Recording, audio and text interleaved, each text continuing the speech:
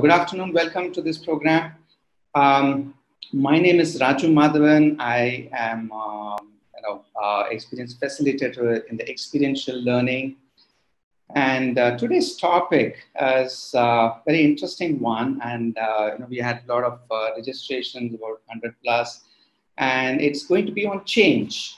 Yeah. But the methodology that we are going to adopt is something on experiential learning. And this program is being, the experiential learning comes under a brand called Eagle's Flight for us. And I work very closely with the BYLD team. Many of you might be knowing BYLD. Just a quick run-up about BYLD and a little bit about Eagle's Flight also before we get in. BYLD as a group, we call it Build Your Own Leadership Differentiators. We have multiple products, international products, brands that we have brought under one place. Many of you know about it as well. Eagle's Flight is also one of them. And the way learning happens in Eagle's Flight and experiential learning is going to be done through a game, a very elaborate simulation that we run. Before I move ahead, I want to set the expectation here today. Our topic, while it is on experiential, a change per se, we have a product under the Eagle's Flight banner, which is called Windjammer. And today's attempt is to give you an insight into how these experiential learning simulations run and how this methodology is very different from your normal chalk and talk method, so to speak, and what's the kind of benefit that you will get, and where does this change hit us? How do we learn about change per se? So this is all about the methodology of experiential learning, and in specific to Windjammer as a product. So a little bit about Eagle's Flight. We had done one webinar a couple of months back on another product. Some of you might have attended that. Eagle's Flight is a Canadian-based company, and they are specialists in creating simulations. What they do is they take a learning module and they create a structured experience. Yeah, structured experience is you can't call it. We don't want to call it a game or an activity because there is a lot of things that goes into designing a simulation. So they take the structured experience and then they say that what are those elements, metaphors, so to speak, that can be put into this simulation. So they start designing that. And when we go through the experience, we are learning by doing, and that's what is experiential learning. And what it also does is it accurately reflects workplace situations. Yeah, that's the whole intent. Of course, we can't compare apples to apples. Real life is much more complex. We understand that, and as we know, the situation outside, things are changing, and we are all looking at, how do we manage situations like this. However, the gist of what the learning that comes out of each of these simulation, we have something called a debrief. Yeah, and in the debrief, once the experience is done, we connect it back to change. In this case, it is change, but there are various other, experiences that we have. Each will be capturing to multiple different areas. Why Eagle's Flight? They are, the leading, designers in the world, and we have been using them in India for a pretty long time, 6 years for now. Yeah. Now, why is this methodology so well entrenched? Now, we have classroom method where chalk and talk happens. We have video-based methods. Whereas we all know that from adult learning point of view, as adults, we learn by doing. Yeah, the kinesthetic is important, touch and feel is important, and the experience is important. So we design, every design for Eagle's Flight or any simulation goes through these 4 stages, and this fits into the Coles model as well, where you first talk about the experience, then you get into what is it that we learned out of this, and then you go into so what, and then the action planning comes in terms of what. So that's the essence of experiential learning from Eagle Slide. In India, as many of you might already know, we have 6 products that we have brought in. Each is having a very different theme, very different learning outcome, etc. And the reason I say theme is when participants walk into the classroom, yeah, they are going to be surprised, wowed by the lot of material on the table. There's a lot of props available. We ourselves are decked up in with different roles, etc. So this is how the design goes. Every simulation has a theme, and the reason also there is we want to transport the participants into a world where they forget about their current rules and current problems or relationships, and they behave naturally. These are behavioral simulations to that extent. So, where and when it can be used, I will come back to this later also. But this is such a beautiful methodology. It can be plugged in at multiple areas. It can be at sales conferences, leadership conclaves, where you're having 3-day strategy sessions. You can bring that in, or it can be part of curriculum. So we have multiple companies which have put it into curriculum where they have a 4-day program and half day. They put Eagle Slide simulations because that's where they were able to demonstrate what they have learned as well. As simple as getting into team bonding or a team engagement, both are something which we can, this can cater to. Numbers, again, we will talk about numbers. This can capture a very large number as well. So today's focus is on Windjammer. Again, as I said, everything is themed for us, yeah? So in this case, when you say wind, of course, you can see the logo there. This is a sailing concept, which means when participants come in, we are going to put them into teams, but each of the team will be called a crew in this case. And let's look at the experience part of it. And I'm going back to that point of choice model, which we spoke about. What is this experience all about? I want you to show that. So the storyline, each of these has a storyline when you have a team. They're all part of a sailing association of the islands. They're in an island, and the island is popular for nothing but sailing. Yeah. So every year, thousands and millions of people come to this island, and then they kind of want to be part of this. And the sailing organization has found an opportunity here, and we are calling it a hungry market. Remember, I spoke about metaphors. Everything that we do in a simulation is about metaphor. So hungry market means the participants are going to build something. I'm going to show you that. And they can create as many products as they possibly can. Of course, within a specific timeline they want to do. Yes, there are going to be 5 crews, 5 teams, 5 sets of teams. Each table will have 5 members. So typically 25 people is what the simulation is all about. If you have more people, we can put them into sections. That's okay. Now, each of them have a color coding, and this is where we put them into. I'm telling you about the experience, what happens in the classroom. Now, these 5 crews, what are they supposed to do? Yeah, they have 2 types of raw materials going to them. Again, as I said, it's all kinesthetic. We actually give a carabiner. Carabiner is these locks, and each are again color-coded, and there are ropes as well, again color-coded. What's going to happen? And on their table, they have a lot of other stuff also, because this is about understanding the game at that moment. So they are given some money. They have a starting position of $50, which means the material plus cash together would be about $50 cash. This is like a budget for them. Now they have some buying and selling to do, so there's some forms available for them. But what is interesting is this graph you see here. Yeah. So everybody is given a graph because that graph tells. I'll come back to that in more detail. What is it all about? But these are the things that are available to them. Now, typically, here you go. Our bankers. Each of these simulations, sometimes need a banker. There's a lot of material that's on the table. This is a typical banking station. You have all the raw material on the table. With forms and etc. So they sell here as well as they collect the finished goods as well. There is a close-up of the same table. This is all kinesthetic, yeah. So they can touch and feel, and each of them will be given a sack like this, which has some raw material as well. Now I'm going to show you a short video, a 1-minute clip on what happens in the briefing and the kind of way we set up this entire experience. So here you go. I'll give it a chance here.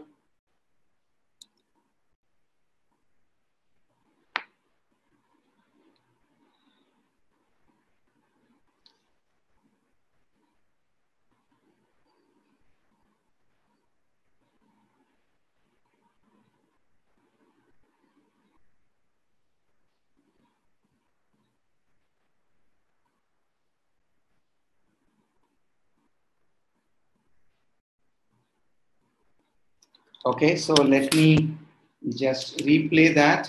I'm sorry that you're not able to hear it. Probably I have put on my headphones and removing that now. I'm going to replay this. Just give me a moment. Tell me if you're able to hear now. So today we're going to get you a segment. Are you ready? Yes. Very good. This is the kind of training what we saw, what we discovered this last 1 year, and I'm telling you guys, I said it before. You know, there is this particular island where sailing has been very popular in part of the countries. And look at this, you know, the kind of tools they work together. What's this? Can you see on the right there? All right. And there's the book. I did the book behind us. All right. Okay. And there you go. This is the kind of tool we need that works together. What's going to happen in the sailing? You are going to sing, or you are going to fall behind. You have to capitalize on the wind, and you need to see how. Okay, so this is a sample briefing, you know, where all the teams are sitting together. In fact, for this particular session, we had 3 sections, which means we had about 80 odd people, everybody, and we had 3 sections. We are giving a common briefing for everybody, and the simulation happens within the silos. So this is a typical briefing that happens, and of course, so here is a static picture also of that. This is how we deck up ourselves. We are the sailors, and there's a president of the sailing association. The bankers are supporting us, etc. Yes, the material goes onto the table. They're all now trying to get a grab of what is it that they have with them. So this is a red team, typical red team. We did it for a very senior audience. This is like a managing director and their reportees, for an engineering firm. And this is very immersive. It doesn't matter about the age. Everybody gets involved in this. Look at the second picture here also. There's a blue team, there's a green team. All of them are so much immersed because there's a lot of interaction that's going to happen now. Now, yes, we said that there are going to be 5 teams, 5 different colors, but there is a condition. And this is where we start bringing in a lot of twists to the tale, because remember, this is all about change. Where does it come? Now, we have 5 teams, but the challenge is with the money that they have, the teams can buy only their color raw material. Yeah, which means a red team can buy only a red carabiner or a red rope. An orange team, sunset team, can only buy an orange carabiner or orange rope. And that is from the banking team, the banking station I showed you. What they do within them is something entirely up to it. But what is the objective that we are getting into? Their objective, given mandated, is they need to leverage product sales to deliver as much profitable revenue as possible within the given marketplace. Now, remember, while we are talking about change, it all boils down to, are we getting money on the table from the customer? Are we making money? And that's the orientation that we want to give them. And not only revenue, this is profitable revenue we're going to talk about. And we'll tell you why I'm saying profitable revenue. Yes, so they are given their objective. Where is this challenge coming from? Here is a twist again. We said they are going to create manufacture sailing products. Now they have to create one of these 5, or all 5, the combination of 5, doesn't matter. They can manufacture 5 products. Now, if you see the product 1 Wanderer, it comes with at least 2 other colors. Yeah. So I cannot create a product without collaboration. Now collaboration starts coming in. So I want you to start looking from the real life also. These 5 colors are like 5 different departments. You cannot work alone. You have to work in detailing with other departments also. So Wanderer, you need to work with other 2 teams and then try to create the Wanderer. However, look at the product 4. Yeah, product 4, the Windjammer, seems very simple. It needs only 1 other color. So the blue-green starts collaborating with green and be done with it. They can start manufacturing as many as they want. However, a green also comes in other products. Now the question is, are the blue and green teams, they typically go form coterie and then only focus on that. However, do they have a role to play on other product lines? And that is something which is where the game unravels itself. Okay, so here are 5 products. Each product is a combination of different colors, And the team, as we said, this is a hungry market. We keep repeating that objective. Yeah, they need to make profitable sales, period. And it has to be done in a hungry market. How are they going to do that? Of course, they are the 5 products I showed you. They're going to create that and they're going to sell this to this hungry market. They are going to take it back to the banker and the bankers are going to give them money. How much money? I'm going to relate to that to the chart that I showed you in a short while. However, when you say profitable sales, how do you choose the winner? And this is where again, we are, twisting the tail a little bit. It's not by your numbers alone. Yeah, you can't say I, as a green team, I got more money from the red team, because it doesn't work that way. We are saying you need to exceed the world average by that percentage, meaning that a red team is actually competing with the reds of the world. We have a global average that we have, which we will share with them as well. Yeah. But the typical mindset, and going back to the 5 departments that we have, I'm slipping into the debrief also, just to give you a view, start getting the picture, is a digital team probably keeps comparing with infrastructure team, for example. Yeah. Now they're saying I made more money than them. Yeah. But then what is the top management going to say? No, you can't do that. You need to compare with the other infrastructure team in another company or across. So that's where this twist comes in. But people assume that I'm competing with a person next table next to me. Yeah. And that's where it happens. How do they compete? Okay, there are 10 rounds. In each of these 10 rounds, they start manufacturing these products. Yeah. Now, again, the change is when you talk about change, each of these rounds are like 5 minutes each. It doesn't stop. We don't stop after round 1, 2, 3. It just goes boom, boom, boom. And then you are moved into the next round, which means I am manufacturing product in round 1, but should I sell it in round 3, 4? When do I sell it? That depends on, when I say profitable revenue, I need to look at what are the profits. Now, again, look at from an organization point of view. These 10 rounds are nothing like your timeline for a year. Yeah. Now, how are you playing these 10 rounds? Are you involving in all these 10 rounds at all or not? Is something that we observe. Why I'm saying that? And that brings us back to that market demand chart that I was saying. This is how a chart looks like. We have 5 products. You all know that. The 10 rounds for each of these products is given in the chart. Now, the payout for each of the product is also now given in this table. There is nothing, secret here. We give this upfront to the team saying that, what, this is when this product peaks. For example, we saw Wanderer. If they go manufacture and sell in round 1, they are not going to get any money. So teams know that. They're very smart. They don't sell it, obviously. In round 2 also, they don't sell it. Round 3, yes, $9,000, fantastic. But the question is, are you making money? Because if I am manufacturing Wanderer, I need to collaborate with 2 other teams to get this going. So what is the kind of money that I'm paying for that is something, but they will have to work out. Is it profitable or not is left to the teams, because we only worry about the final profits that we give them. From 50,000 onwards, where did they go? So this is how the market demand chart looks like. And the teams now, for example, I spoke about product 4, which is the blue and green teams. They are collaborating and they're only focusing on that product 4, and they are only looking at the profits for those people. But is that the only money on the table? Yeah. And when you say change hits them, change can hit other teams also, as well as the blue and green team. So when the change hits you, what is it that you as a team are doing? And remember, each team has 5 to 6 people. So if one person is building this, what are the rest of them doing? So those are the things that we are going to link back to the objective when we do the debrief. Here you go. We close the briefing by this chart that we give them saying, what is a typical world average that you need to benchmark against? And typically, people don't make a note of it. Yeah. Now, again, this goes back to, in an organization, you have these benchmarks available, but I'm always looking at, what is my next door competition trying to do?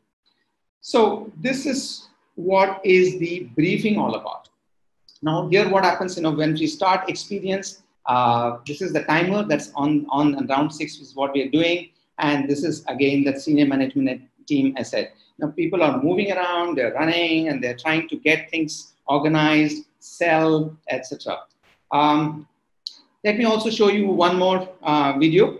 Actually, the energy on the ground is like awesome, actually. Yeah. So here you go. This is again the 3 sections I was talking about.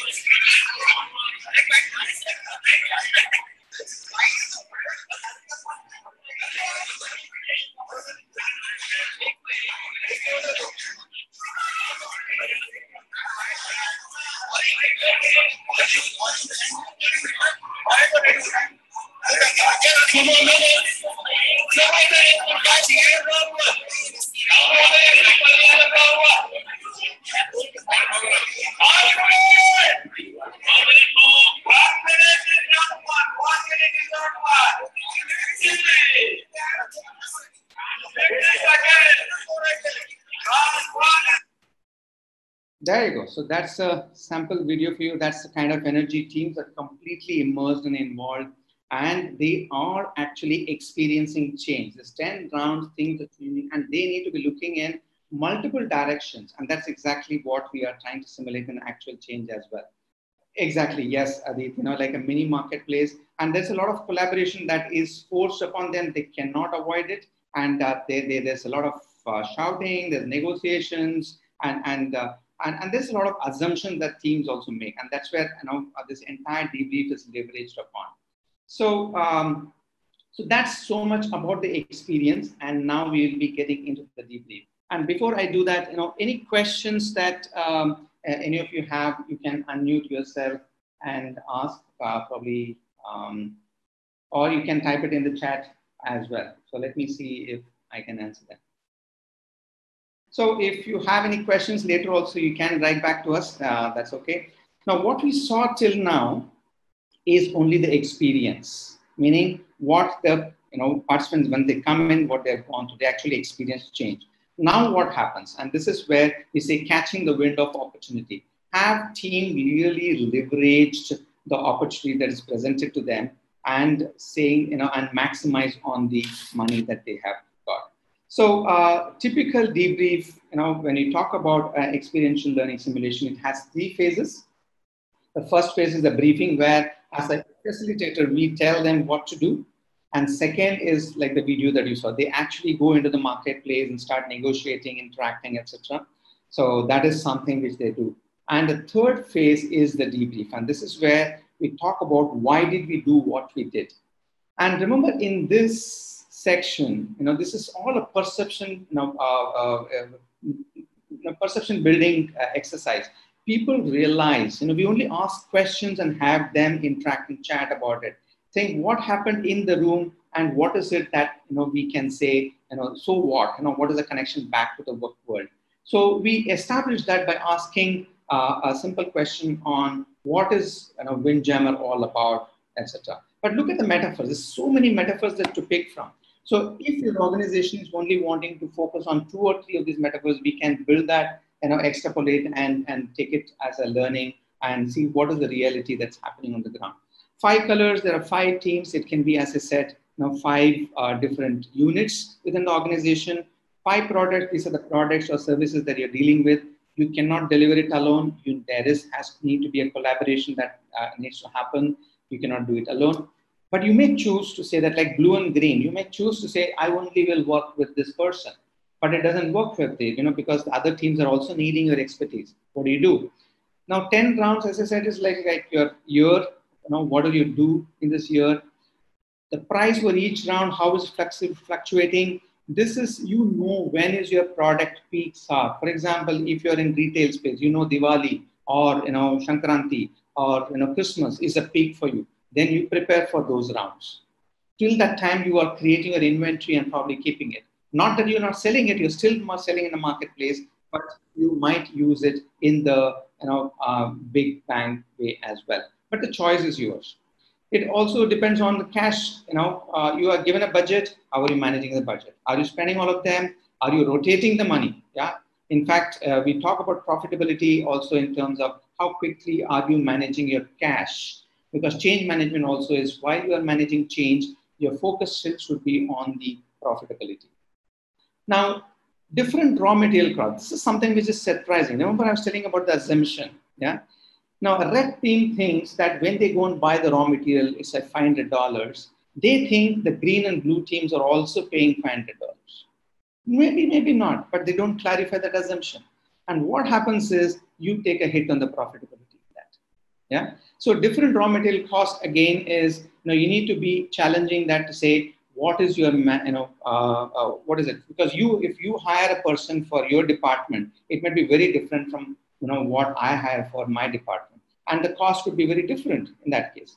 Now, the price offers for each of these 10 rounds, again, we spoke about that. Profitability. When you say profitability, what does it mean for you? Is it only the raw material that you are buying and you're selling your own product? Can you also sell the raw material to other teams and get money? Yeah, of course, you can get some profits there. But that's very a short term.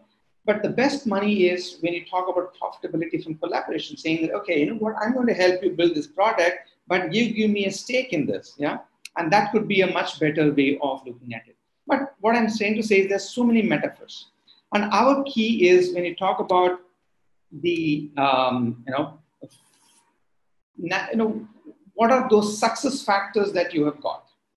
And this is what we call it in a sailing parlance. We go back to the sailing parlance saying, what are these navigation buoys of success? All of you buoys are these floating devices in a sea where it gives you a, kind of a rough sketch on what is your, marketplace. What is your area of leverage beyond which it's going to be a danger? It's a risk. So if I have to catch the wind of opportunity in the changing environment, what are those things that I should be looking at? And in the debrief, we talk about 5 things with them. Yeah, we talk about what are those. Have you hit every high point?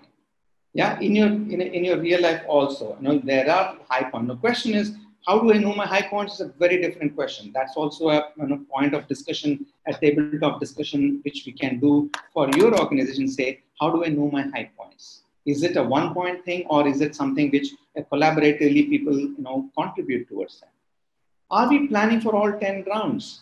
Yeah, blue and green team, they wait only for that peak of in the 9th round or 8th round or 9th round. What are you doing in the rest of the time? Have you looked at it in a very different manner? Are you using your crew wisely also? You have 5 people, 6 people with you. What else can they do? If not, waiting for this, building this product along with it, what else can they do? 4th one, very important. Are you building it all 5 colors? This again goes back. In your organization, you have multiple products. Are you leveraging all your expertise and services to go back and give a cross-sell, upsell to the organization and to the customer as well? Or are you only looking at your department and say, siloed approach that I'm only looking at this, I'm not going to look beyond because I only look at my profit. So it all gets interconnected. And finally, change the sales when the changing winds. Things will change. And that's, we have seen what's happening with COVID. It's a very surprising and how the entire business is getting redefined. In such manner, what are we doing? Yeah, what are the other things that we can do? How else can we leverage? So we go into each of these points, and when we look at it, we have a deep dive discussion with the teams. I'm only giving you a indication here. We'll not go deep into it, but here when you say hitting every high point, we'll be asking the question: what is taking advantage every profit opportunity mean to you? Yeah, are you managing cash flow, which means that I can still, people don't sell raw material to the other team. They keep isolated. We've seen this as behavior, which also goes back in an organization. Now, a team only says that if I get business only, I'm going to put my effort. I'm not going to, go across to another department, see what is the way in which we can collaborate. Where you can probably get a, billing back to the group as well. So, how well are you able to leverage that? Building relationship in advance. When you say hitting every high point, When I'm planning for the high point, what do I do otherwise?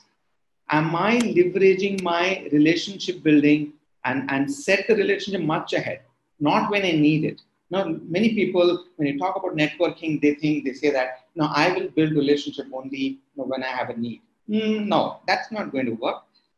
People want to see that you are genuine, and to that extent, we have seen that.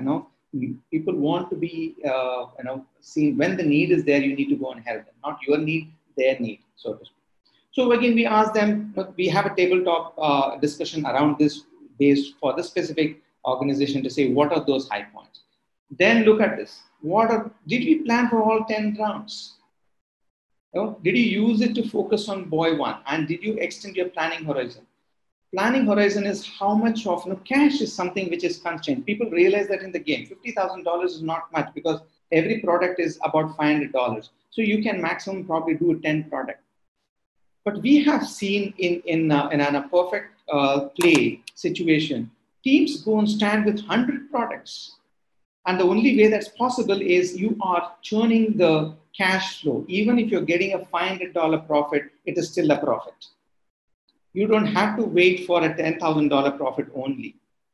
How do you leverage that? Because your machinery cannot be idle, your people cannot be idle. How do you leverage that and start using those resources also? And that's where, again, using the crew wisely. So it's all intertwined when you talk about a change and how do you leverage that change situation that's happening. Again, you're saying, did we assign task responsibility? Because we have seen, again, 5-6 people, everybody keeps building, or they're only going buying, or negotiating to how to buy or build, get the raw material only. But they are not looking at, okay, this is one area of revenue for us. Can I prepare another area of revenue by selling the raw material, by setting, negotiating to say that I will get a stake in the product that you sell. If I get $10,000, are you willing to share 20% of it? That's something which the teams can as well do. Are we allowing the team also to do? So sometimes what happens, we have seen this behavior. Team members want to do it, but the so-called leader or people around may say, hey, don't do that. Let's not get into that. That's not a way to do it. So whatever, they constrained to stop that whole discussion process. Are we willing to reassign everybody? We have always seen that, again, this is something which is very typical. If I allocate a task at the beginning, entire 10 rounds, people are expecting only that person to run around and do it. Is there any way, if somebody is very good, good in doing some task, can we leverage that person to do something, that one much more quicker? Or is there anywhere, if the person is finding it very stressful, for example, in a team, if the person is less experienced and not able to do something very fast, probably, the leader himself or herself can start chipping in. Are we willing to be flexible to reassign this? And know how many are needed and where. And this is again about allocation. So it's all about talent management. We call it talent management. Within the team also, how do you manage the talent? Which also means, do I know the skill set? So again, in the debrief, we go back and we do something called a talent assessment. There is a lot many tools that we can probably think of and say that, what is your talent available? Where is the expertise? And are you using them wisely? And finally, fourth point, are we building with all 5 colors? Yeah. This again goes back to, people say that, oh, I will get profit only in the 7th round, and they stop. They just stop because they say that I have working relationship with these 2 teams. I cannot do anything else, so I'm going to stop. But the question is, yes, you're stopping, but is there a refocus that you can do? Where else can the money coming from? Again, going back to the other 3 points. Our challenge is not to identify the hurdles and stop, but how do we get over them? How do we say that? How do we get the money today? Of course, that 9th round money will come, no doubt. But how can we get that today? Again, we go back. Again, discussion happens with rest. So you see that we are talking about the game for one moment, and then we shift the focus to the real life to say, what happens at your workplace, and how do you do that? Is there any way differently that you can do as well? And finally, we have this coming to the change part of this. All this is because the environment is changing so fast. Are you adapting quickly or are you freezing? Yeah, it's like deer hitting the headlight. You can't just freeze. change is all about movement. Yeah. And how are you also getting the low hanging fruit? We have seen, people talk about that. How do you get quick wins for your team? Team has to show that, there is a profit coming, and that's when the energy also comes in. All these are ingrained in this simulation. Yeah. And there are no good reasons for being slow to act, because you are not going to benefit teams, others. If you don't pick it up, somebody else is going to do. And that's why we sign off with a very interesting thought here for the team, saying that you have to catch the wind of opportunity. Change is going to come. But remember this, you don't have to know everything. Yeah, you need to know just enough and be willing to change the tactics swiftly. And that's where the crux of this entire thing is going to come back. How well are you moving swiftly to capitalize? And remember, when you say profits, this again, we keep talking about this. When you say profits, even a $500 profit is a profit. Yeah, because of the change and trying times, you may get less, but how do you persevere through this and then move on to the bigger and higher challenge? So this is more from the debrief part of it, where we talk about what happened in the simulation and how do you translate back to the workplace. So when we do this, people's perception change. Yeah, people realize that, I was one of the person who made or did not make this happen. Yeah, and that's where we are playing from. This perception changes, and people come back and say, hey, we could have done something differently. And this is where the last part comes in terms of sustenance. Now what? What is it that we are going to do going outside? And we'll talk about that shortly. What are those tools that we provide you post the session? Even during the debrief, at the end of it, we give them some action planning exercise to say that what are those things, learnings from this? What is it that you are going to start doing? And what is it that you're going to stop doing, continuing, etc. So, and that gives a lot of input for the leader. The leader is also part of it, but they're observing, and they get input from the team saying, we are willing to change, and we will want to refocus and regroup into this new idea and thought process. So I'm going to pause now and to see if you have any questions. If you have, please unmute yourself, or you can put a question in the chat box.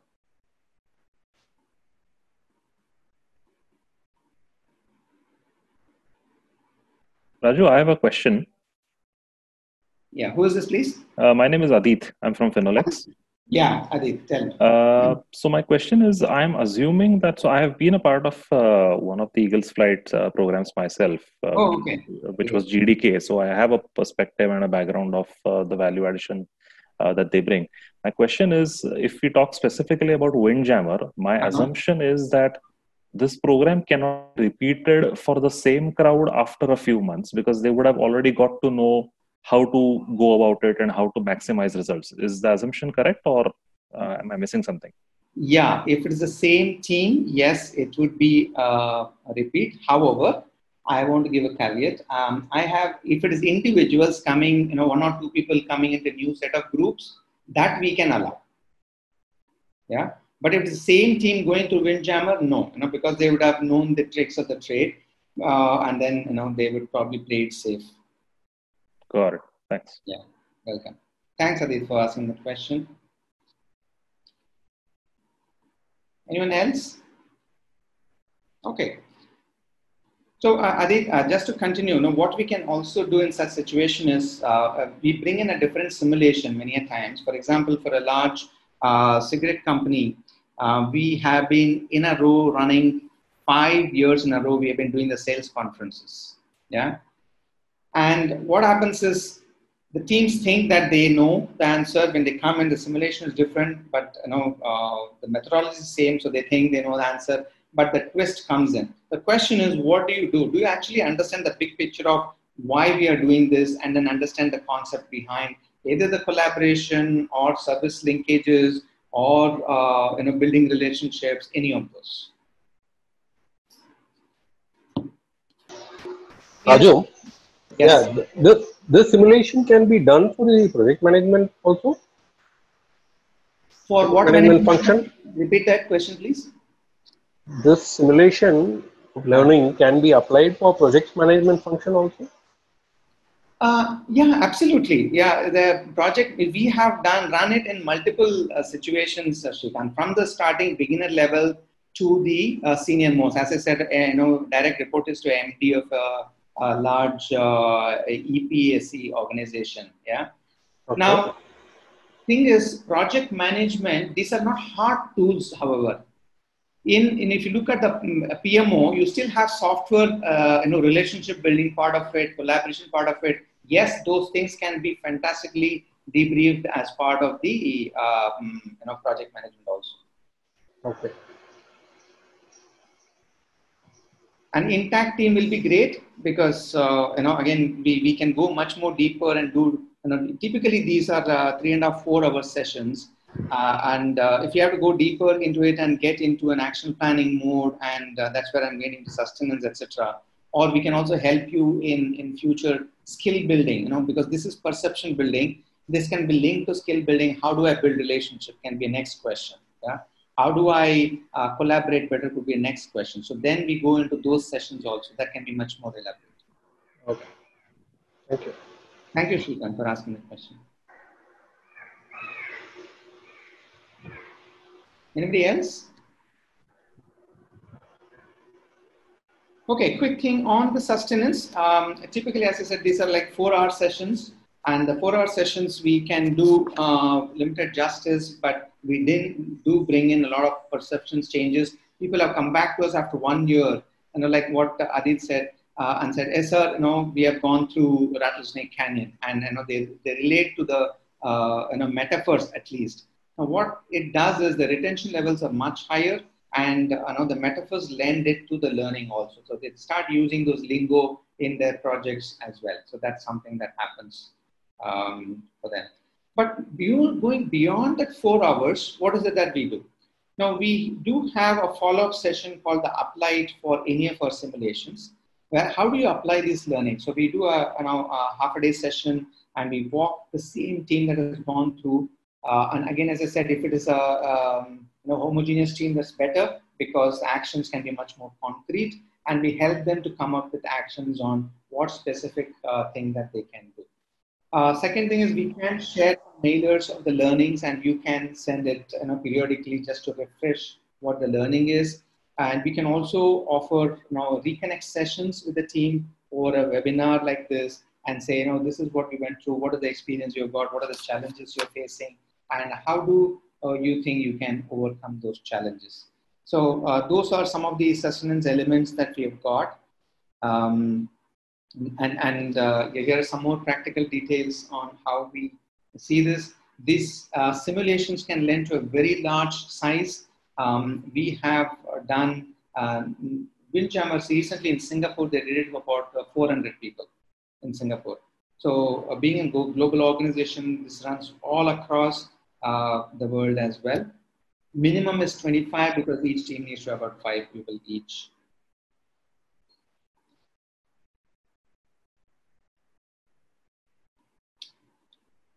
Yeah, and wide variety of leverages, usages that you can have.